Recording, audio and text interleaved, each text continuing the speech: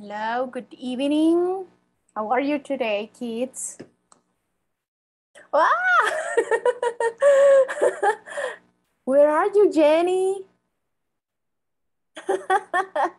In a motorcycle, got fun. Yes. You're so incredible.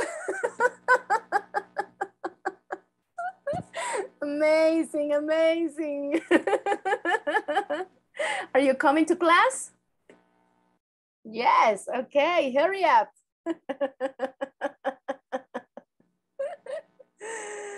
Okay, good evening, Mario. Good evening, Rocio. Good evening, Anna.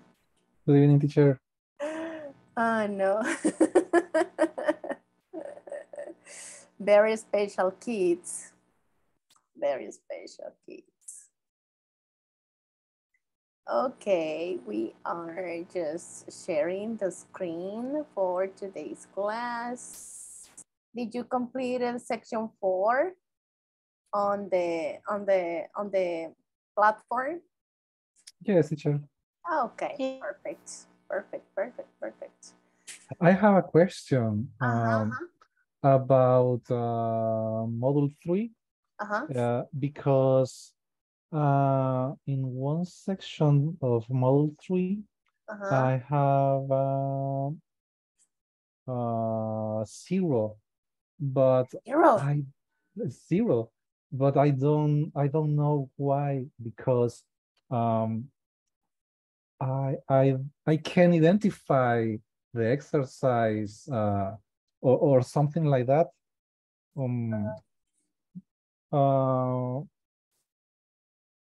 Lo que pasa es que, perdón, tengo el 75% y son 4 actividades, pero hay una donde me aparece 0. ¿Y cuál de las 4 es? No sé, porque en teoría tengo todo completo. Pero ahí le aparece cuando lo califica, le aparece cuánto tiene inmediatamente, o sea que sí bien puedes saber dónde tiene 0. Ya. Ya le no sé si le puedo mostrar así rapidito. Yeah, you can share the screen. Okay, perfect. Let me see. Okay. Okay, share screen. You cannot start screen share while the other participant is sharing. Okay, I will stop share. Now Thank you can share. You're welcome. Okay, this is my screen. So in the section 3, in theory, I have all the activities finished, but I don't know why is the problem. Yes, but when you scroll down, you will see on the exercise which of them are okay or not. Because in this case, for example, section A, you have okay, that is the one. That is the one that is missing. Okay, this is okay. Yeah, I see that green check. So you suppose it was completed. Yeah. Okay, perfect. Thank you. You're welcome. Okay, let's share now the content. Okay, I don't know what is happening to me, because when I'm listening to music that is, I don't know, I'm just repeating and repeating in my mind. And I have days with a song from Shakira. I cannot forget it. I'm just the new song. Yeah, it is the one, the new one, one that is for the husband. And I see her dancing and dancing, dancing and dancing like a robot and making movements. And it's like, well, I don't have problem singing. It's te felicito, eso no hay duda. Con tu papel continúa. I can't forget that. I can't forget that. I'm just repeating and repeating in my mind. I like it. It's a good song. Well, not for Piqué. Yeah. Not for Piqué. I like it too. I like it too. It's really nice. Let's see. We're reviewing section 5. Oh, it's not moving, or yes?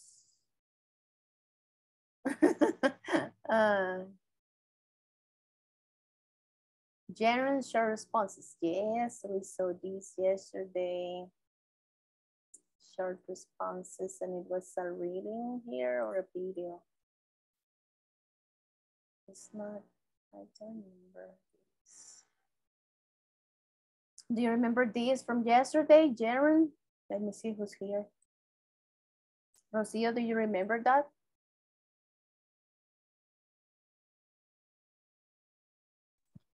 Hi, teacher. Good evening. Sorry. Good evening.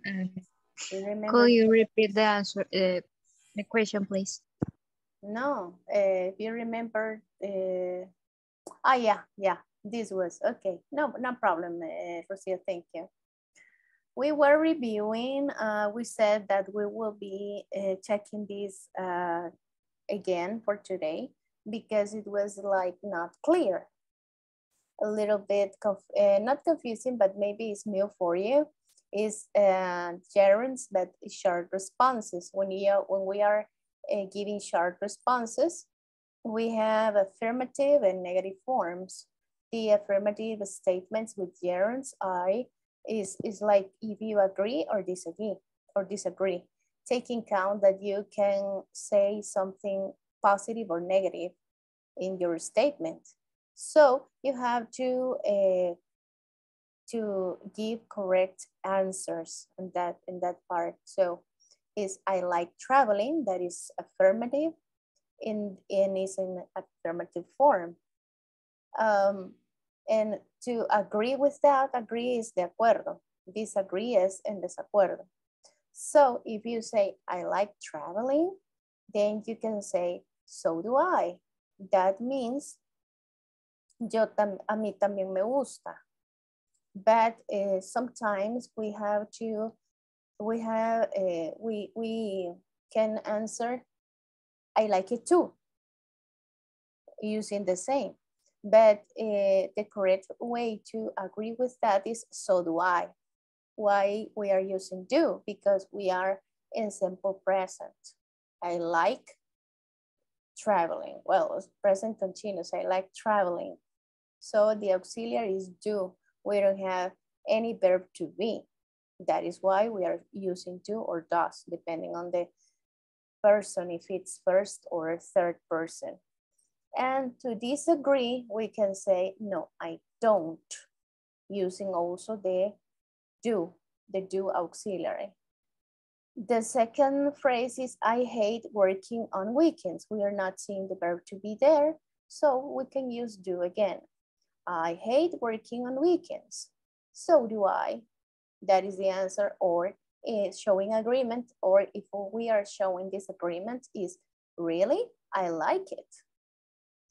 The other one is using verb to be, is I'm good at using a computer. So for disagreeing, this is so am I, because I am good is so am I. So we are using verb to be too.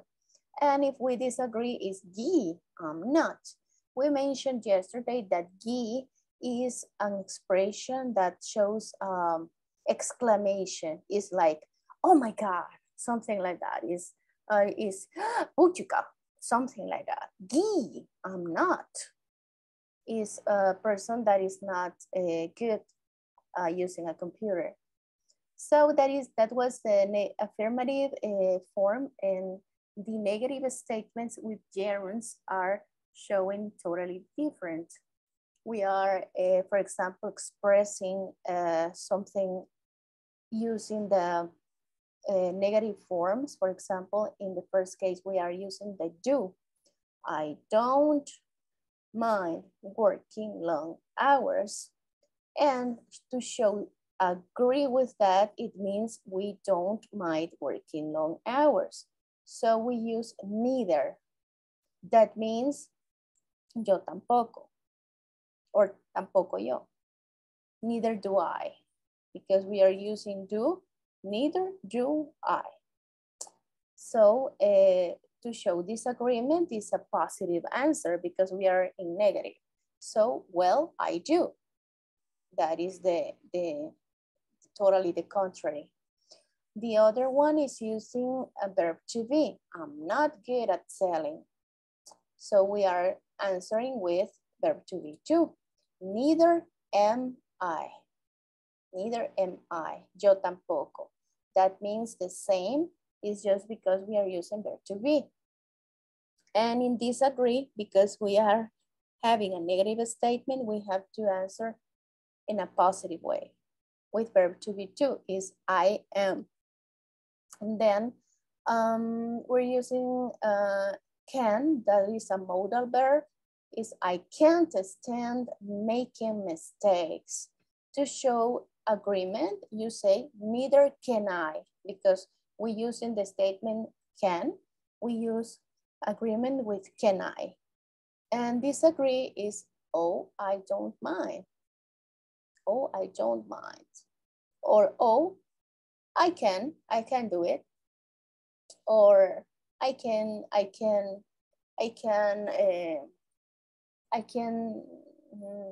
make mistakes all the time. Can be a possible answer. That is showing disagreement. So I want to ask you if you have a kind of questions in these statements, or do you understand gerunds using so do I and neither do I? Do you have questions or everything is clear for you?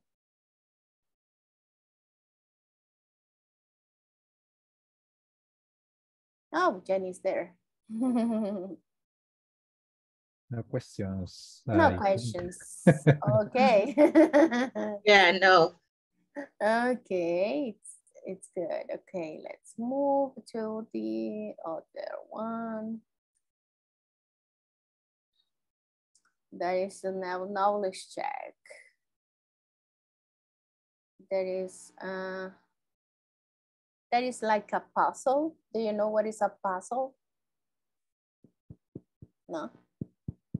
What is a puzzle?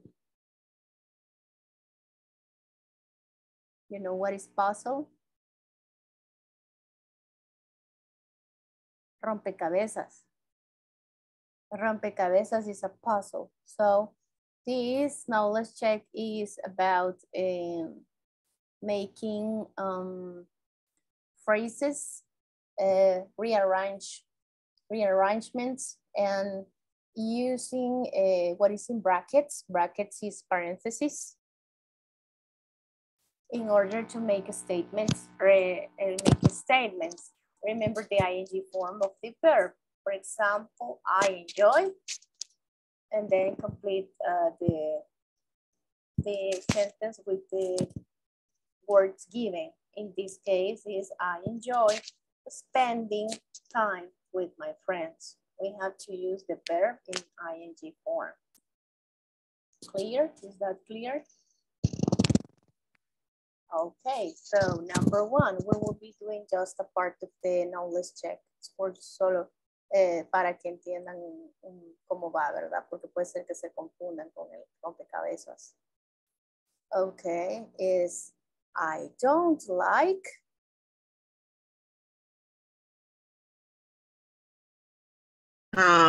Commuting. commuting.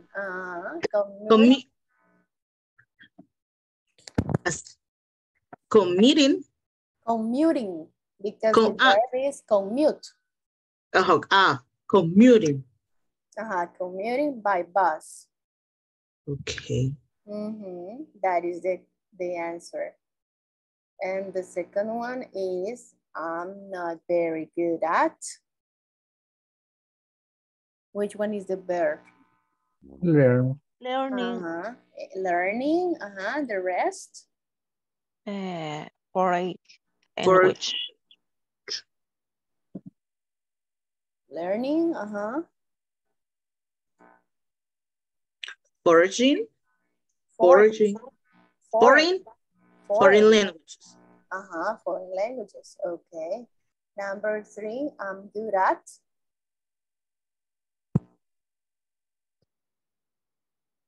Solving problems. Solving. Solving problems. Other people. No. Solving problems. Solving other people's problems. Exactly. Yeah. Solving other people's problems. That is the order of the sentence. Okay, number 4. I hate.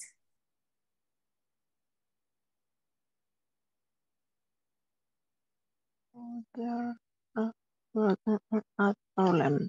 What is the verb? Work. Working. ING. Working. I hate working. With a group or team. I hate working with a group or team. Or working with a team or a group.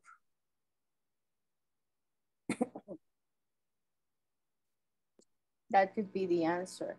Okay, number 5. I can't stand.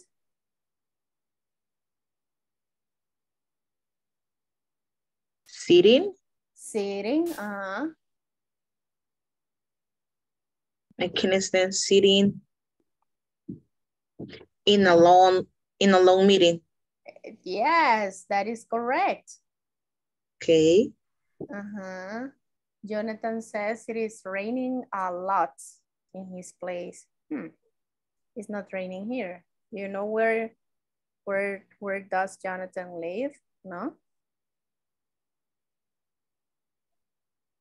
No. No. Okay. So I see you don't have too much problems with this knowledge check. Probably you will be able to complete it. We solved the kind of the half of the knowledge check, so you can continue alone, okay? Let me see this 5.5. In this session, you will notice and practice released and unreleased sounds. En esta sesión notarán y practicarán sonidos que se pronuncian y otros que no se pronuncian. Vamos a ver de qué se trata eso. Let's watch the video and let me see the title. That would be interesting because it would be the T and the D. D de dedo. Let's see. Hi everyone, we want you to get better on your pronunciation. Please listen and practice as many times as you need to. Pronunciation. Unreleased and released, t and d. Part A, listen and practice. Notice when the sound t or d at the end of a word is followed by a consonant, it is unreleased. When it is followed by a vowel sound, it is released. Unreleased. She's not good at math and science. I hate working on Sundays. You need to manage money well. Released. He's not a good artist. They really hate it. I need a cup of coffee. On your own, complete the following sentences and say them out loud. Watch your pronunciation. Remember, the more you practice, the better you get. Okay, let's review the content here. Pronunciation. Unreleased. What does it mean, unreleased?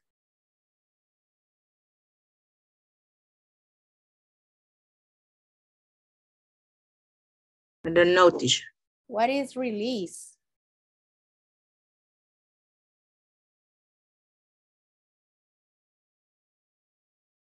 Release, what is release? Have you studied what is release? No.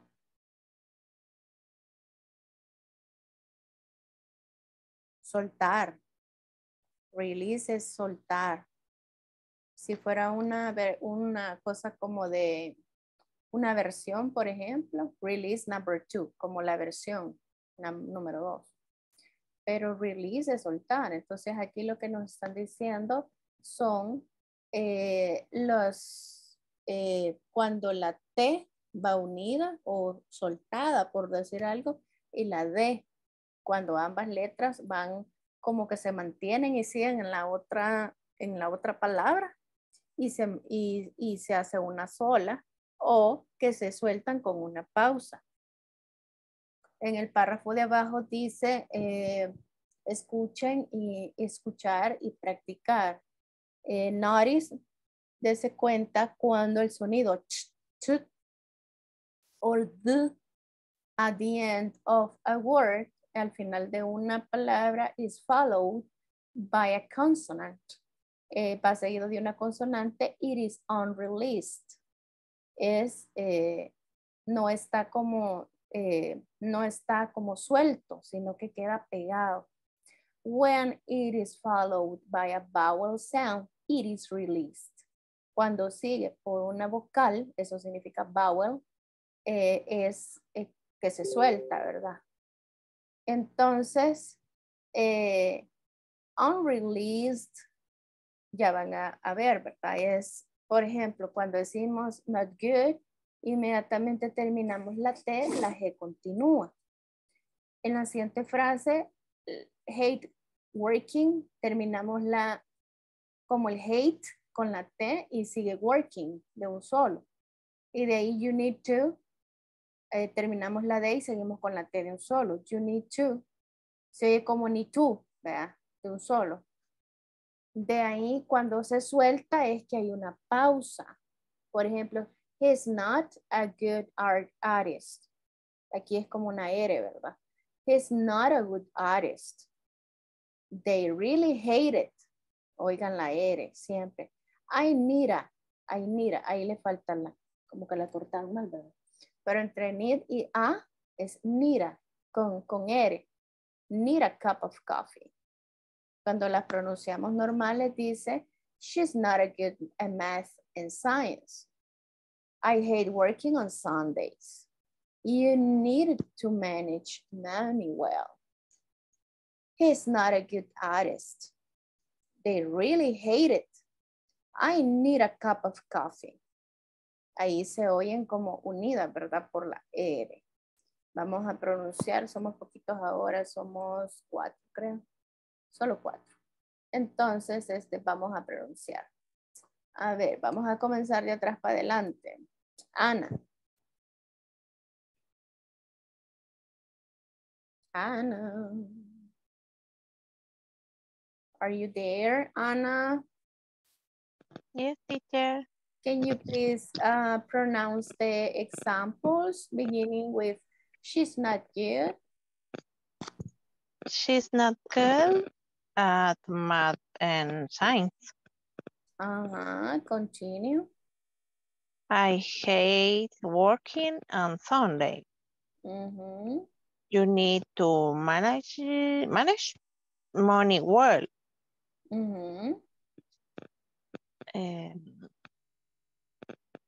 She's not a good artist.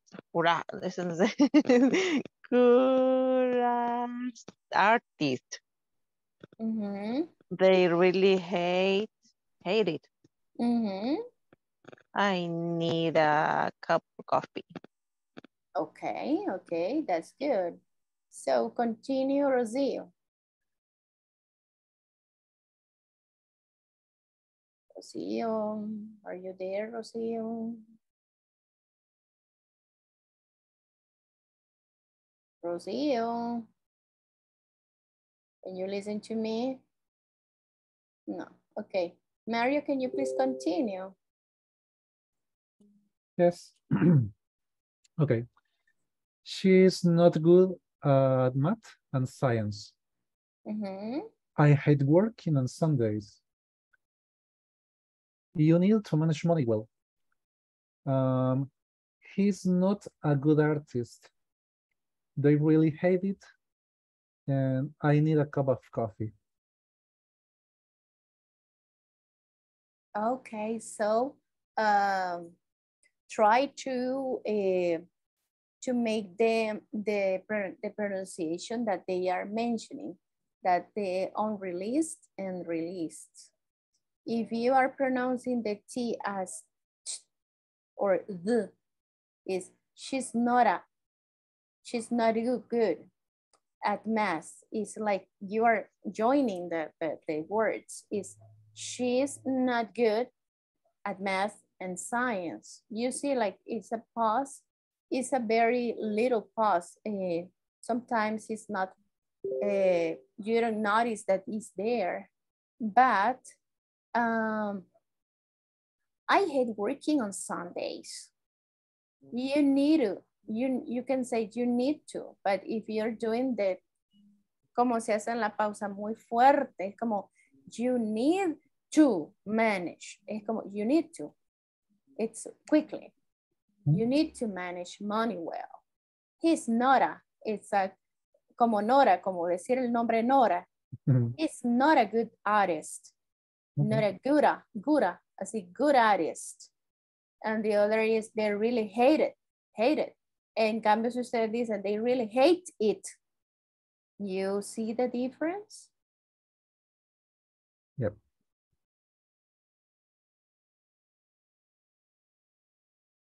Okay, can you please repeat it again, Mario?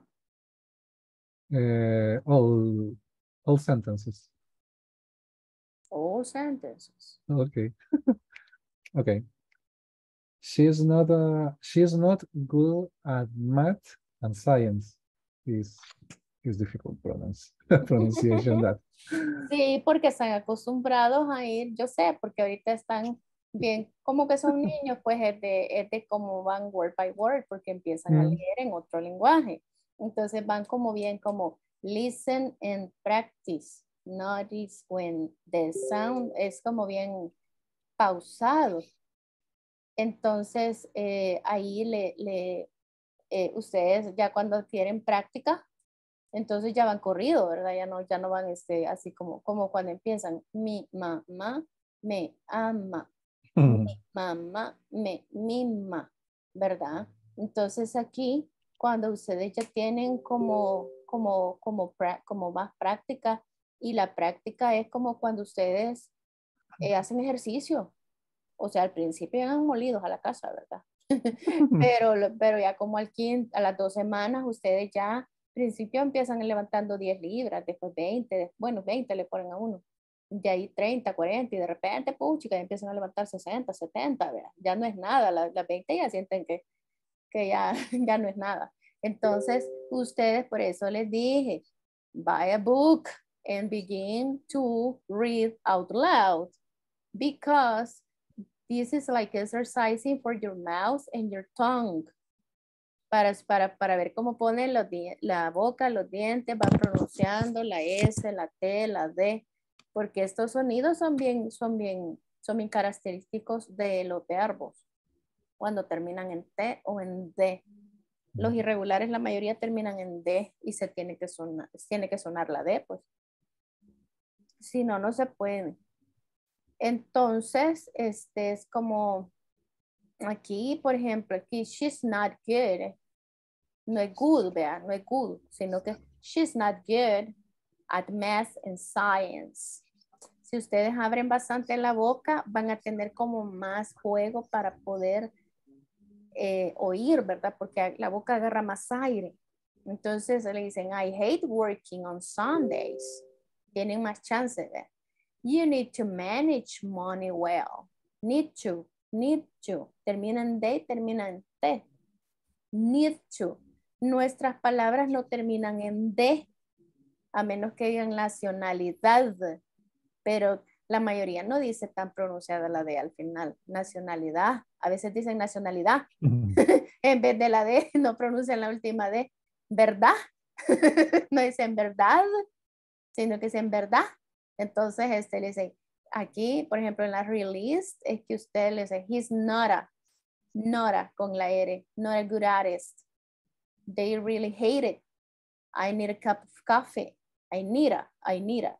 Y no es como mal pronunciado, sino que está muy bien. Muy bien. Así que esas son las cosas que tienen que ir para que se les oiga como un poquito más bonito el inglés, ¿verdad? Pero ahí lo tienen que practicar ustedes, tienen que escuchar, ¿verdad? El consejo que les hice al otro, bueno, los otros van en intermedio, un poquito más avanzaditos, pero pueden usar Netflix, pónganlo en inglés y los subtítulos en inglés para que vayan oyendo cómo lo va pronunciando a la vez que se va escribiendo ahí abajo. Pero ahí es un poquito exigente, ¿verdad? Porque como ustedes todavía, por eso lo pongo a traducir, para que vayan viendo qué se va diciendo. Para que vayan viendo, pero si ustedes lo ponen en español, ¿verdad? Y hablan en inglés, ¿de qué sirve? Ahí van a aprender traducción. Pero si escuchan a la par que oyen lo que están hablando y van viendo la escena, ustedes se van a ir dando cuenta cómo es la pronunciación, cómo ponen la boca, ¿verdad? Si se fijan en eso. La mayoría de actores no dicen good, sino que dicen good, así como más cerradito, good. Así lo hacen, para que ustedes practiquen. Les voy a dejar, ahí les voy a poner los mismos videos que le puse a los otros chicos, les voy a poner así como cuentos. No son cuentos en sí, son como historias, vaya, son de Sherlock Holmes. Entonces ahí van viendo abajo, ponen los subtítulos en inglés en el YouTube y van leyendo el cuento o en español para que les vaya traduciendo el subtítulo, y en el cuento van leyendo en audio y en lectura lo que está pasando con medio dibujito, vean. Entonces ahí ustedes van a ir como recreando su propia historia en la mente. De ahí se pasan a leer ustedes solitos, porque ya van a tener en la memoria cargado cómo se oye. Ya cuando la identifiquen en la lectura ya van a saber cómo pronunciar. Y así sucesivamente, hasta que vean, coman, respiren y vivan por inglés. Que si no es mentira, es mentira. No lo van a dominar en ese aspecto. Okay, Jenny is gone. Okay, maybe problems with At the internet. end of a word. Okay, let's see. Do you have doubts with this? Or do you recognize very well the sound for T and D? It is not difficult for you to see D and T. No. No, you're For sure? example, not hate. Yeah, for example. but you are pronouncing just the one word. The thing is when you are pronouncing different words at the same time, when you are reading, you don't know how to join the words because they sound different. That is the problem. Eso es el problema. O sea, es como cuando le ponemos a la gente que, por ejemplo, la Q, la U y la E. Alguien puede decir cue y yo lo voy a decir no, ¿qué? Ese es el problema. Que nadie va a saber que eso se pronuncia ¿qué? Sino que van a decir cue. Ahí es más o menos es parecido a lo que tenemos aquí ahorita. Por eso está como diciendo en qué momento vamos a unir las palabras y cómo se van a escuchar. Y en qué caso, ¿verdad? Con la consonante y la vocal. Okay, let's see the next lesson 2. Wait. It's here. Okay, Siguiente. 5.7. Lo que voy a hacer es que si nos alcanzan horas la otra semana, que yo creo que sí, porque ya vamos por la 5.7, nos vamos a poner a leer esos cuentos. Así. Porque veo, es mentira, yo estoy más que segura que no he comprado el libro. Más que segura, porque los estoy viendo cómo pronuncian. Okay. I have, but I'm not. I am not reading. Tiene uno, yet. pero no lo está leyendo. Ajá. Sí, así pasa. Así pasa. Tiene uno y le tiene miedo, le tiene así como que la intención, como que en su mente ya lo hizo, pero no es cierto. Tiene que leerlo. Okay, lesson objective. In this session, you will develop skills in listening for main ideas. Imagínense listening. Y si no aprenden a oírse a ustedes mismos, nunca van a, este es un knowledge check, miren, o el listening, y después, ¿y qué dijo? Y como no lo han oído, nunca, ni aunque sea ustedes mismos, no saben cómo se dice. Ay, se me perdió otra vez el Chrome. Applications. Applications. Vamos a ver, Chrome. Ahí está.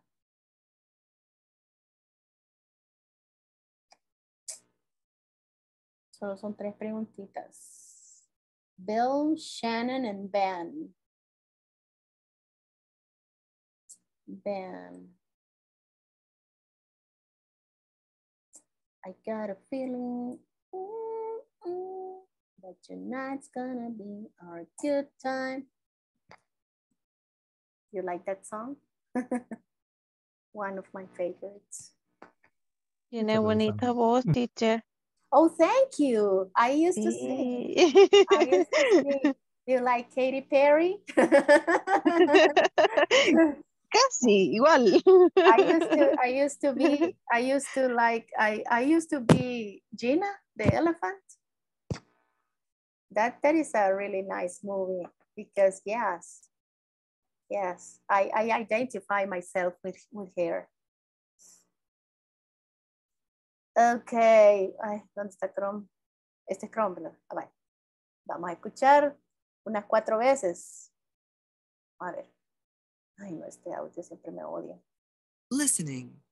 Job hunting. Part A. Listen to people talk about the kind of work they are looking for. Check the job that would be best for each person. 1. Bill. So what kind of job are you looking for? Well, I haven't made up my mind. I love working with people, and I love traveling. I don't want a job where I'm stuck in an office all day. I want to get out and see the world. Are you interested in working in business? That's where you can sometimes make good money. I'm not really interested in making a lot of money at this point in my life. I'll worry about that later. 2. Shannon. What kind of career are you planning for yourself? I don't know. I think I'd like to have a job where I can help people. Everybody else in my family is in law or business. You know, boring stuff like that. That's just not for me. I know I'd like to work overseas, though. Maybe in a children's hospital in a developing country. But that's a long way away. I have to get into medical school first, and that's not going to be easy. 3. Ben. What kind of job do I have in mind? Well, I don't want a regular 9-to-5 job. Eventually, I'd like to get into acting, maybe even break into movies. But I guess that won't happen for a while. So what are you doing in the meantime? Well, I work out at the gym nearly every day. I need to be really fit.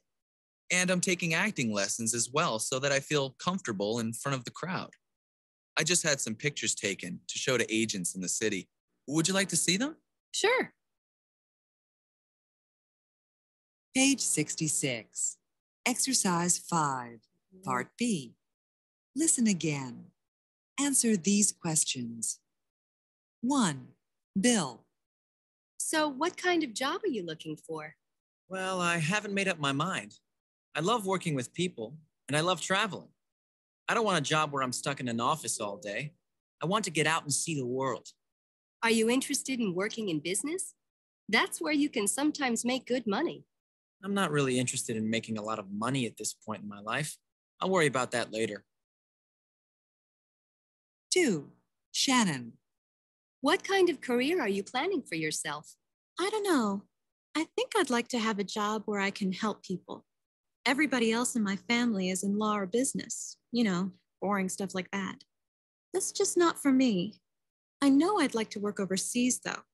Maybe in a children's hospital in a developing country. But that's a long way away. I have to get into medical school first, and that's not going to be easy.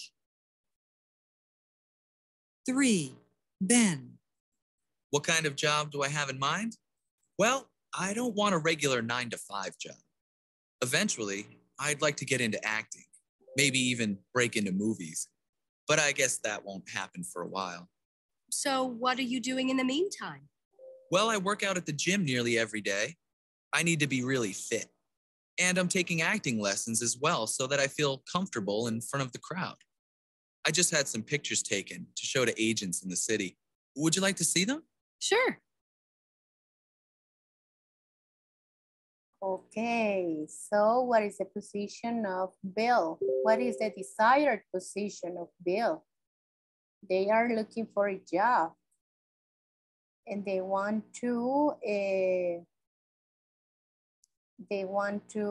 be hired with these positions. So what is the position of Bill?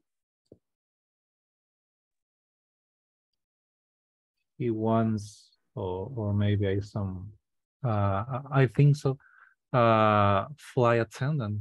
Exactly. Why? Because he loves working with people. He loves work with people. He wants to travel. I don't remember. But for that. Who can help? What is Shannon? What is Shannon looking for? And a doctor. A doctor? Yeah, because she loved these help the peoples. Yeah, people without S. Okay. People, now you're mentioning S. Okay. Okay, and Ben, what Ben? What is Ben looking for? He wants to be model. Yeah, he wants to be a model. Oh. He wants to be a model because he likes to be in front of the people and he has taken some photos of him. He wants to be a model. So let's review again the audio word by word.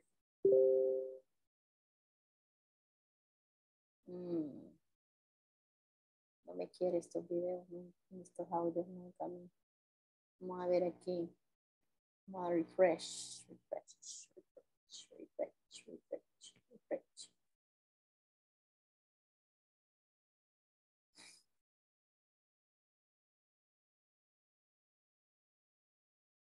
Listening.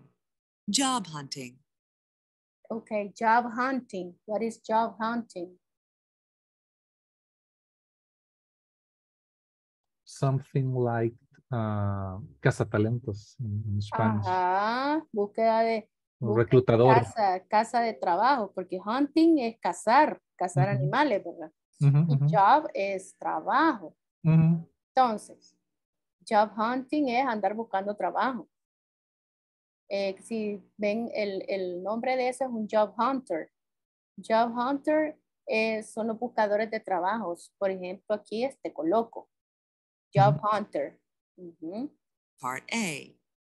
Listen to people talk about the kind of work they are looking for. Check the job that would be best for each person. 1. Bill. So what kind of job are you looking for? Y entonces, ¿qué clase de trabajo estás buscando? Well, I haven't made up my mind. Yo no me he hecho una idea en mi mente. I love working with people. Me gusta trabajar con la gente. And I love traveling. Y me gusta viajar. I don't want a job where I'm stuck in an office all day. I want to get out.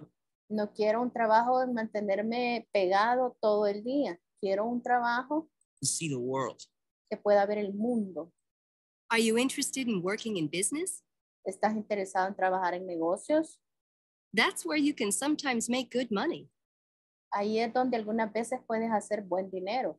I'm not really interested in making a lot of money at this No estoy realmente interesado en hacer mucho dinero point in my life. en este I'll punto worry de mi about vida. that later.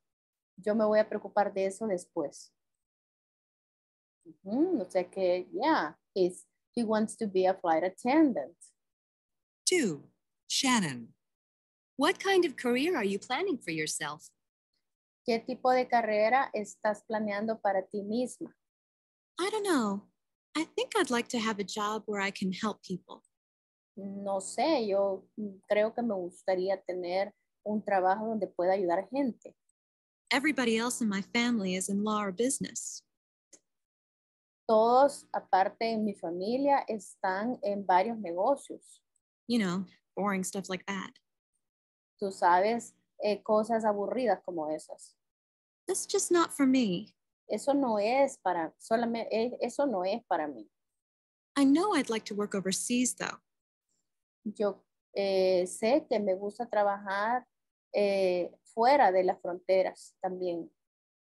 Maybe in a children's hospital in a developing country. Tal vez en un hospital de niños en un país que está desarrollándose. But that's a long way away. Pero eso es un largo camino. I have to get into medical school first. Primero me tengo que meter en una escuela médica. And that's not going to be easy. Y eso no va a ser muy fácil. No va a ser fácil. Okay, she's a doctor. Did you discover all of these details through the listening? Or are you discovering that you have not listened with the translation? ¿Escucharon todos esos detalles o se están dando cuenta que solo medio cacharon algo, ¿verdad? Y ahí Medio, teacher. medio adivinaron, ¿verdad? Medio. Como que de chiripa les cayó y a saber, ¿verdad? Y, 80-20. y la mayoría a saber, ¿verdad? ¿Qué dijo? Is that your case? 80-20. I think you are like 1090. Ok, ahora vamos a ver a Ben. 3. Ben. What kind of job do I have in mind? ¿Qué tipo de trabajo tengo en mente? Well, I don't want a regular 9-to-5 job. Bueno, yo no quiero un trabajo regular de 9 a 5. Eventually, I'd like to get into acting. Eventualmente me gustaría meterme a actuar. Maybe even break into movies. Incluso tal vez me gustaría participar en películas. But I guess that won't happen for a while.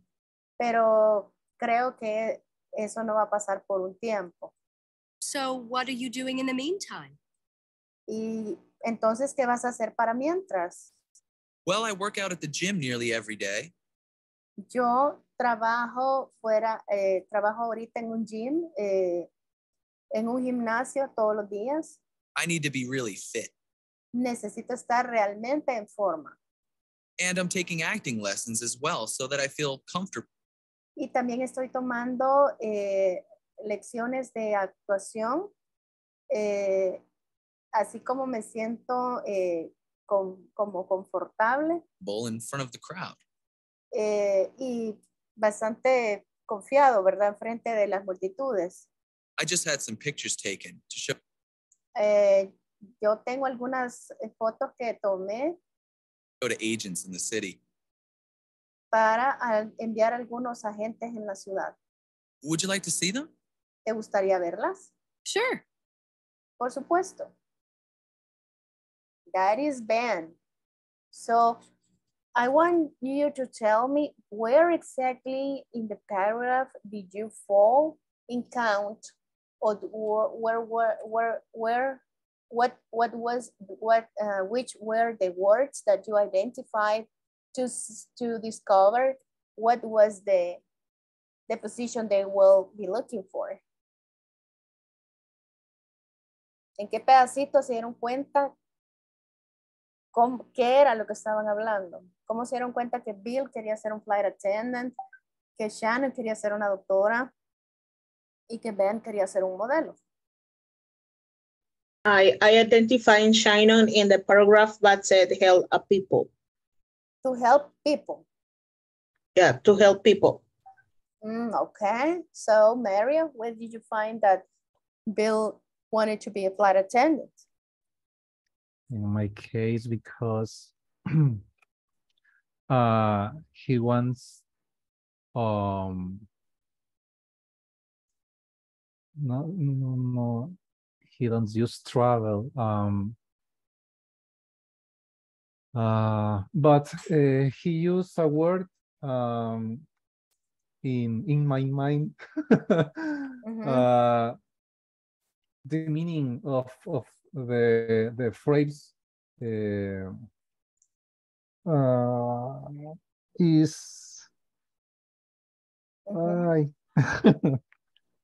meaning I like of, the world or something like that. I like the yeah. word. No recuerdo exactamente la palabra que usó en el audio. That is, you have to, it's not, but you have to see memories.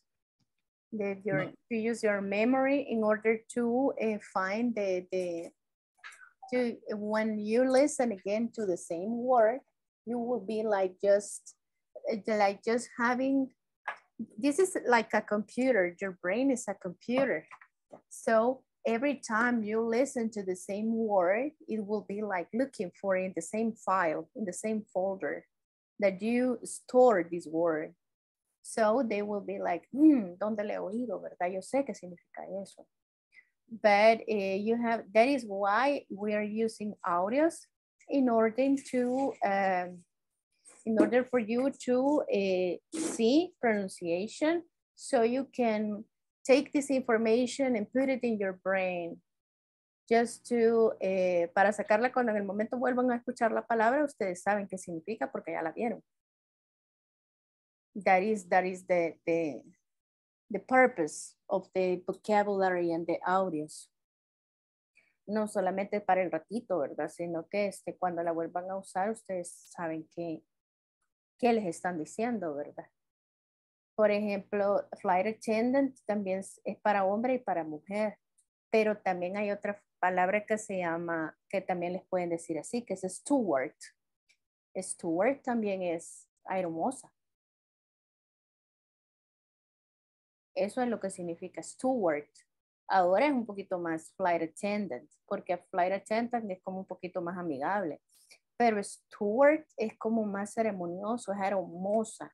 Flight attendant es como ayudante de vuelo. Ayudante de vuelo, así sería. Okay. Sorry, I write this word, please, the other flight attendant. The steward. Yeah. Okay. Right. Yeah. Of course. Steward. S-T-E-W-A-R-T. Thank you. You're welcome. Like a name. Steward. No, that is Stuart. It's como, like Stuart Little. Stuart Little, the mouse. But that is another Stuart. I don't remember how to write the Stuart. Stuart Little. Let me see. Stuart Little. Yes, that is a Stuart, but it's Stuart Little, the mouse.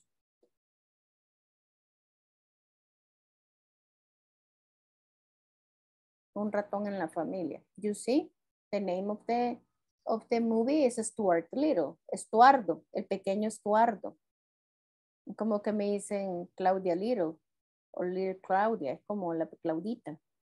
Entonces, y le pusieron en español un ratón en la familia. O sea, nada que ver, ¿verdad? Un ratón en la familia is a mouse in the family. Like a Home Alone. Like a Home Alone, exactly. But I don't know what is the movie about. But I remember it's a mouse, like Ratatouille. And in that case, they didn't change the name because that is French. And Ratatouille is a dish that is existing. It's a recipe. So it is with, ¿cómo le ponen? Berenjena, bien rico. Entonces,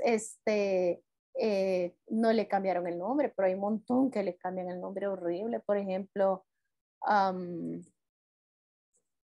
Full House. It was, Full House era una serie de los 80 que había como unas gemelitas y todo. Así se llamaba en inglés, Full House.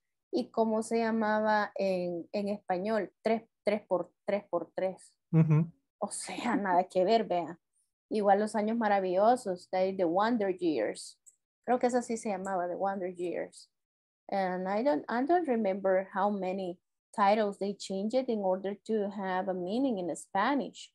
Because Full House, Casa Llena, era como, quizá no les pegaba en marketing, vea. Pero 3x3 sí les pegaba. So, let me see. It's 8:59. We have 3 minutes only. I don't think we're gonna make it for the next lesson because we have only 3 minutes. But let me see, what is this? At the end of this class, participants will learn adjectives for describing personality traits. No la vamos a ver porque es mucho. No es mucho, se les va a olvidar más que vocabulario. De aquí al lunes no se van a acordar.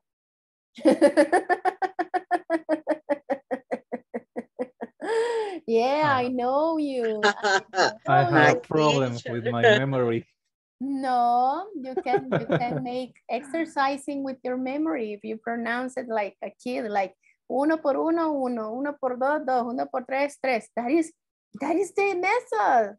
You begin like Elmo, A, B, C, D, E, F, G, H, I, J, K, L, M, N, O, P, right?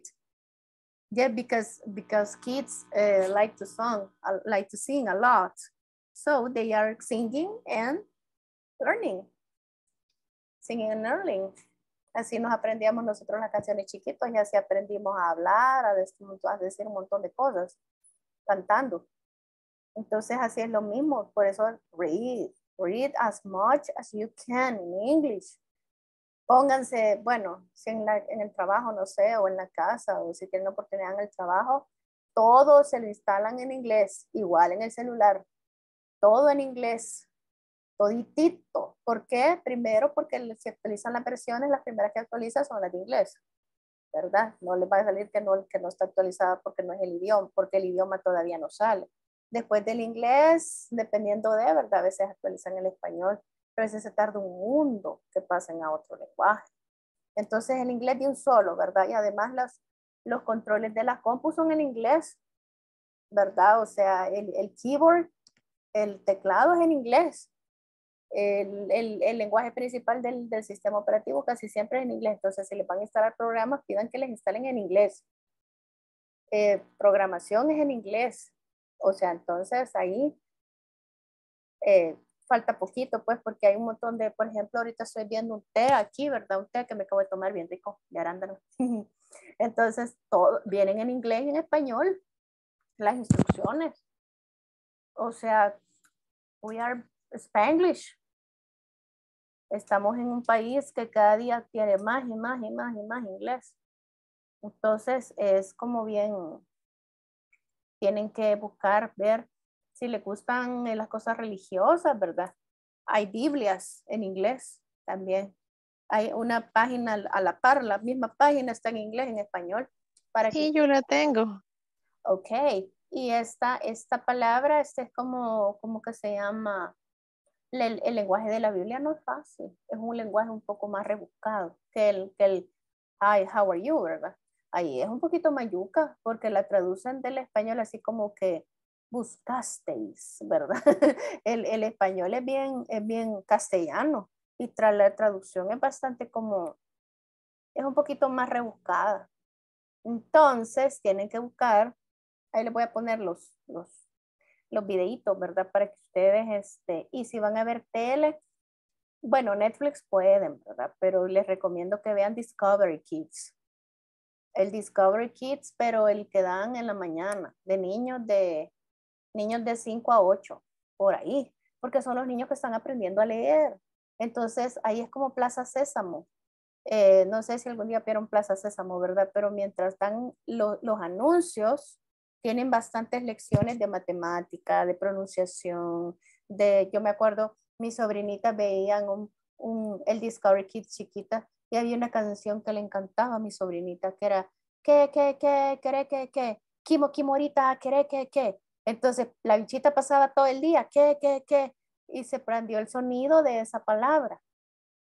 Entonces, haciendo esos juegos de qué diablos significan a saber, ¿verdad? Que, kimorita, saber, no significa nada, pero lo que están aprendiendo es el sonido el sonido del qué. Así hacíamos nosotros, ¿verdad? Yo me acuerdo, mi mamá me ama, mi mamá me ama, yo amo a mi mamá. Todo con la M, todo con la M. Entonces, así tienen que hacer ustedes con el libro. Solo que como ustedes ya son adultos, ¿verdad? No van a estar mi mamá me mima, ¿verdad? Sino que ni mi mamá me ama, ¿verdad? Sino que van a ir a leer lecturas un poco más fáciles, ¿verdad? Por eso les digo Discovery Kids, en esa franja. Ya de ahí, como a las 12 cambian a los niños ya como de 8 a 12, que ya van para teenagers. Y los muñequitos cambian también. Ya en la mañana van a ver a Poco Yo. Bueno, no me acuerdo cuáles son ahorita, ¿verdad? Pero Poco Yo es de esa franja. Solo que quiero ver, tienen que buscar el Discovery Kids en inglés, porque hay uno en español. El Disney Channel, ya no sé si está o no está, o si están estos cables. Yo antes veía Disney Channel y veía ahí Plaza Sésamo. Eso aprendía bastante para cuestiones de... los Teletubbies también eran buenos para eso. Y daban a Barney. Ahí con Barney aprendiendo a cantar, se aprendía bastante. Quiero ver qué otra cosa pueden hacer. Netflix. Discovery Kids. Y las lecturas estas que les voy a poner, porque ahí va pronunciando exactamente cómo tienen que entonar y las palabras y las van leyendo. Las van leyendo, las van oyendo cómo se pronuncia y van viendo el video como las imágenes, vean. Y ustedes pueden ir pronunciando, o si les gusta cantar en algún momento, hagan karaoke. Hagan karaoke, porque ahí con letra, y van oyendo ahí, que siempre cante el artista, ¿verdad? Para que oigan la entonada, y ahí van a descubrir qué está diciendo, ¿verdad? Hay veces cuando ustedes ya van bien avanzados en inglés, un día glorioso, sin proponérselo, van a oír alguna canción sin proponérselo, sin que ustedes digan, y van a oír y van a entender exactamente lo que el artista está diciendo. Porque ya tienen tan acostumbrado y seteado su mente y su oído y todo a inglés, que ya cuando oyen ya saben perfectamente lo que están diciendo. Y eso les pasa en todo lenguaje. En todos los lenguajes pasa eso. Cuando ustedes ya están en eso, es que ya finalmente, ¿verdad? Ya casi llegaron al nivel, por lo menos ya ahí tendrían un 80-85%, por lo menos.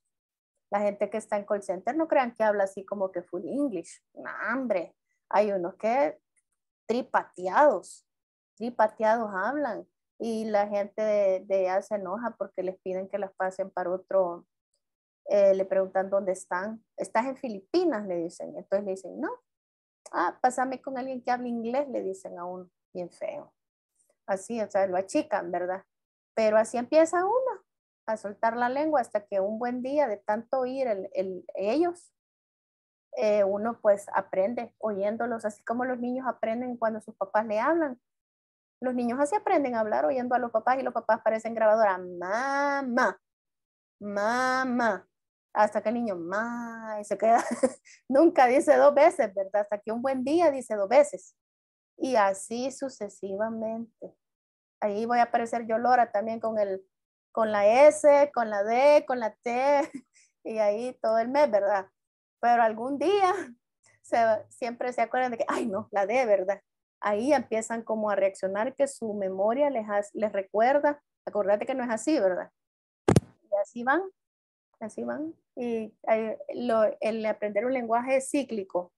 Va a haber otro día en que van a volver a ver estas palabras, simple present, present continuous, los verbos los están viendo a cada rato, los regulares y los regulares combinados con diferentes conceptos y se va a ir complicando. O sea, ahorita con el otro grupo estoy creo que uno más avanzado que este, solo uno.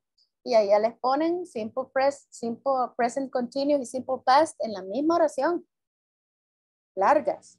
O sea, ya son largas y aparte les ponen el already y el yet, que ya son modificadores son otra cosa, pues son adverbial. Así va la cosa. Y si para esos entonces no se ponen los verbos, jaque mate, por participios. Porque y entonces, ahorita tienen todavía la oportunidad de estar practicando pronunciación, finales, alguna que otra palabrita nueva, ¿verdad? Cosas así más sencillas, ¿verdad? Y aún así están en intermedio. Ya esto del neither do I es algo raro, porque no, la gente casi no contesta con el neither do I, solo la gente que es de allá, ¿verdad? Entonces, pues, conmigo kids solo les queda una semanita. Ya de aquí al otro jueves, bye bye. Ya no me verán. Ya no me verán. Entonces, I will miss you and I will be absent from the school 2 months, maybe. Voy a ir 2 meses de la escuela. Necesito hacer una cosa, entonces me voy a ausentar 2 meses. O sea que 2 cursos no los voy a dar 2 meses. I don't know if I will continue, to be honest with you. No sé qué onda, porque ya. So you're kind of my last course. If I'm returning, maybe the next year, maybe. Porque viene Navidad, ya, no, ahí ya todo el mundo solo piensa en chumpe.